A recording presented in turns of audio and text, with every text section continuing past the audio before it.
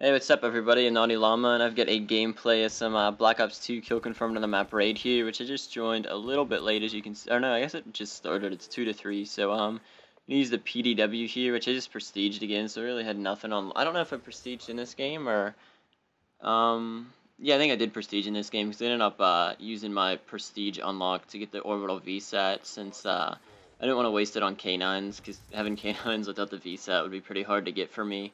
So the Lodestar you unlocked at a pretty low level, so I had the UAV, the orbital VSAT, and the Lodestar as my kill streaks, and I think I get a Lodestar at the end here, which it does pretty decent. Not that good on this map. It's good on some maps, and then some other maps it's just terrible, but I really wish you could change the kill streaks up again for each class, but they won't add that in. I don't think you can add that into the game once it's already like been coded and stuff. But what I wanted to talk about is I think everyone's seen this already, but if anyone doesn't know who Alex Jones is, he has a radio show. I'll link his YouTube channel in the info. It's kind of a lot of conspiracies, government conspiracies and stuff on like false flag terrorism, which a lot of them are true. They're not all conspiracies, but the guy, I don't know if anyone's seen him on Piers Morgan or not. If you haven't, I'm gonna put the link in the info because he went absolutely crazy.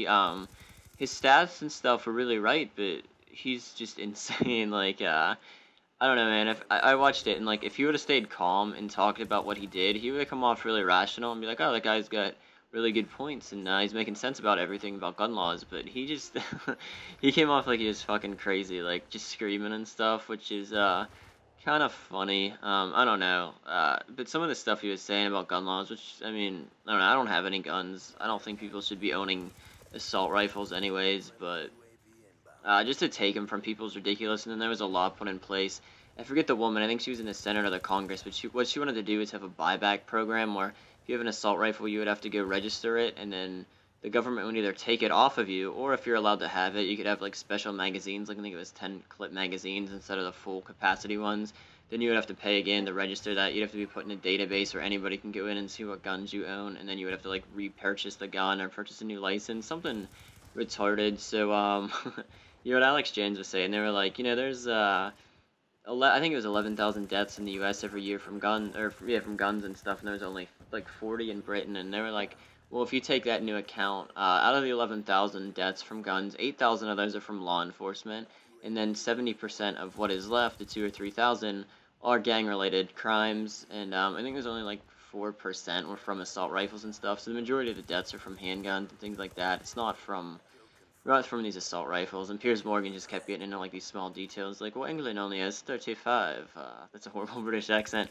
He was like, they only have like 35 gun murders a year, and he was like, well, yeah, guns are illegal there. Of course, you're not gonna have any. You have more violence than any other country. Your violence is, I think it was like tripled over the last couple years, because there's just gonna be stabbings and stuff. Because if people know you don't have a gun to protect yourself, they're gonna rob you easier. If somebody wants to rob you and they're like, oh shit, I better not do that because the guy could have a gun and he could kill me if I try to do this. So, yeah, of course, I think there's going to be more violent crimes. And I mean, if you're going to die, I would probably rather get shot than stabbed to death. I think that would be a much easier way to die, less painful and stuff like that. So, yeah, there's that. And then I think Chicago guns are actually illegal, and they have the highest crime rate out of any city in the U.S. So that shows making guns illegal isn't what's going to fix the problem. What's going to fix it? You need better mental health checks and stuff like that for people. If you're taking antidepressant medicines or any of these medicines like Zoloft that have crazy side effects, you shouldn't be allowed to own guns with those. I mean, that's what it is, because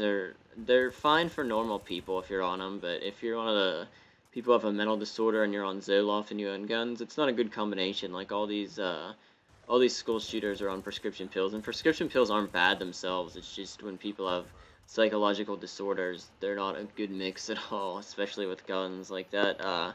Sandy Hook guy, the shooter for that elementary school, he tried to buy guns like on 4 or 5 separate occasions in the final month before that shooting happened, and he couldn't. So his mom had a bunch of assault rifles because I guess she was crazy too. She thought the world was going to end on December 21st. She was stocking up. So that is horrible parenting. She's retarded. If you have guns, you shouldn't. I don't know, you shouldn't, like, leave them out. I don't know if they had ammo in them or not. Usually people lock their guns up and keep their ammo in a different, like, gun safe or something, but why would you just leave guns out? That's freaking weird, not lock them.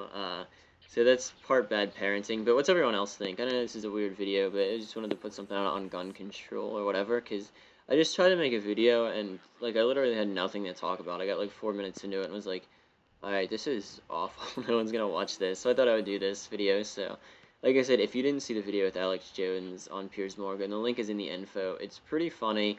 How's everyone think he came across? I mean, if he didn't scream like a raving lunatic, I thought his points were really good, but the fact that he screams so much just makes him come off like he's a crazy guy, and gonna make gun enthusiasts look bad too, and you have that. But yeah, what do we got here? Like 5 tags left. Let me see how much longer is in this video. Oh, like 50 seconds. So yeah, I just went around. I've been playing a lot of kill confirmed in this game the last couple days, which is funner than TDM. I guess my game ended there, but yeah, I'm having a lot more fun with it than TDM.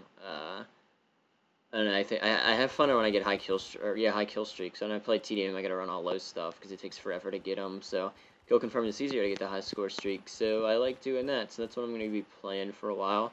Anyways, final score was 35 kills, 4 deaths, and 20 confirmed. So that's it, guys. Also, it looks like Andrew McCutcheon is gonna get the cover MLB The Show 13, which will be nice. So all right, bye.